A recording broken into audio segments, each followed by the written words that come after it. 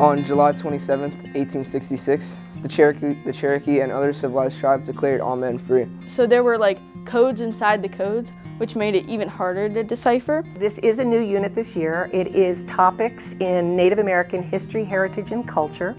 And I felt inspired to have the kids learn about this topic, sort of an underrepresented population, and I wanted our students to become aware of things that historically and culturally have been important to Native Americans. My topic was the Navajo Code Talkers. They were tasked with writing a 2-page paper after doing some research on a topic of their choice to design a creative project and then to teach their class.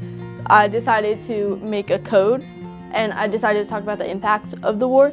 I am always in awe of the creative juices that get flowing with the children. They have a wonderful vision and they design and create things and produce really clever and unique projects, and you never know what you're going to get, but it's always a delight.